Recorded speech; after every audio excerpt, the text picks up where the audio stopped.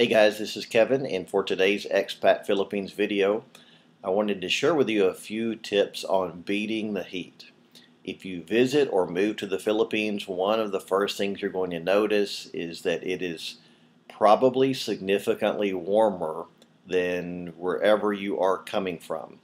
Now, if you move there, let's say it's July or August here in the States and you move to the Philippines, then you may not notice that much of a difference. But especially if you moved there during some of the cooler months here in the States or wherever you're living, you move to the Philippines, it's definitely going to feel different. And you can look at me and tell that I'm not really built for the tropics.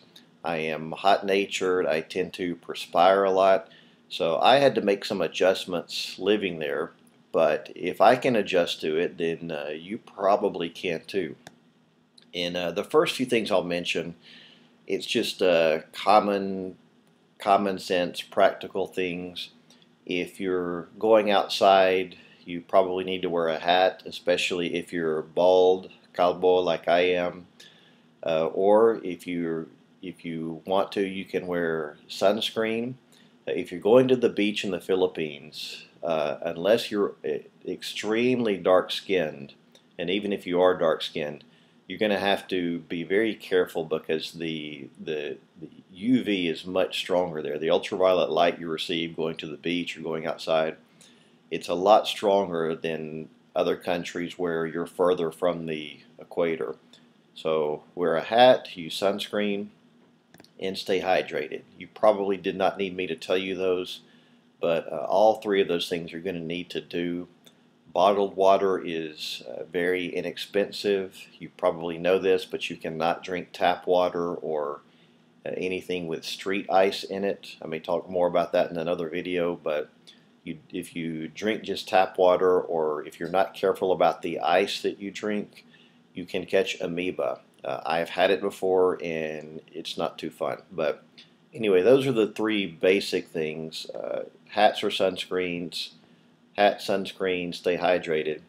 But I'll share with you a few other things that I kind of picked up on after living there that you may or may not know, going into this thing. One thing that I did is I tended to wear, this is actually a t-shirt that I bought in the Philippines, and you may not be able to tell from the video, but it's very, very thin. So if I could find t-shirts that were strong but really thin, that helped. And one thing I also did is most of the time, not always, but most of the time, pardon me, I wore white t-shirts.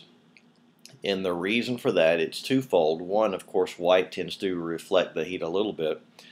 But if I wore a kind of a colored t-shirt that was of regular thickness, especially if I was going around outside, the problem is I would perspire, and then it's immediately obvious. You see where I'm sweating all through this t-shirt, whereas it's not nearly as obvious in white t-shirts. So I tended to wear white t-shirts a lot.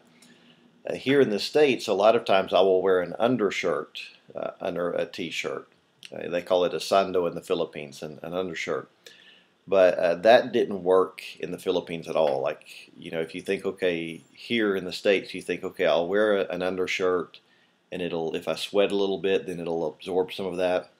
What I found in the Philippines is usually if I tried to wear an undershirt under like a t-shirt or a golf shirt, I would just sweat all that much more and sweat through the undershirt and then sweat into the t-shirt or golf shirt, and it just made me a mess, a sloppy mess.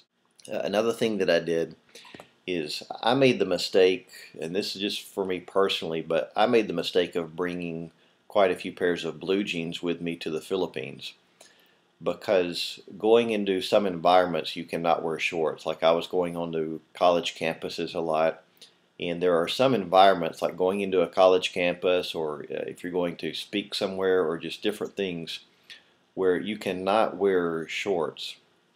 And if you have to wear long pants, what I found is that jeans were just too hot because they're too thick.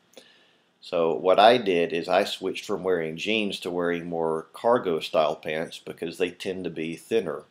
And that's what I did for speaking engagements or just some of my day-to-day things where I couldn't wear shorts. And that helped me a lot too.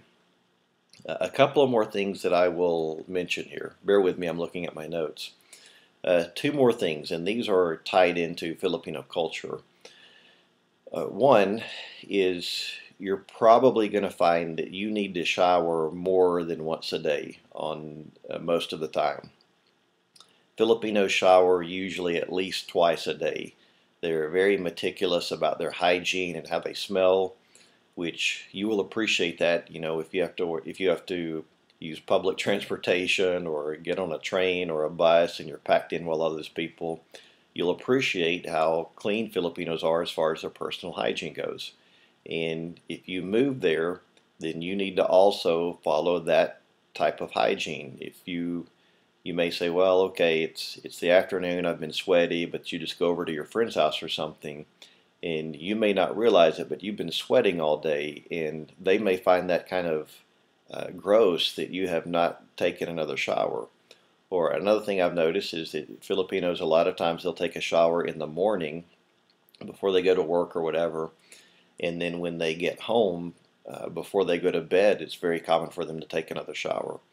So just keep that in mind. Do not be skimpy on the water usage. Shower often. If you need to shower 2 or 3 times a day to keep yourself smelling nice, do that. You need to do that.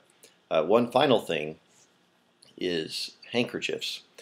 I don't know of any other expats that have talked about this, but one thing you really need to keep in mind is that for a Filipino, if you have a sweaty face, they consider that very gross.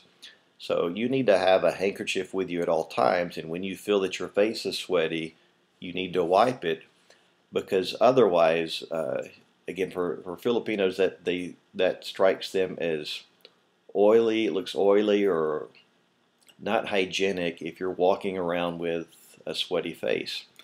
And again, for me, that was a little bit not exactly strange, but it was an adjustment, because I was thinking, well, of course, it's so hot. Of course, my face is going to be sweaty.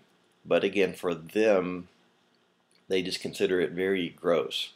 In fact, it's not uncommon for Filipinos to put baby powder on their face to keep it from sweating.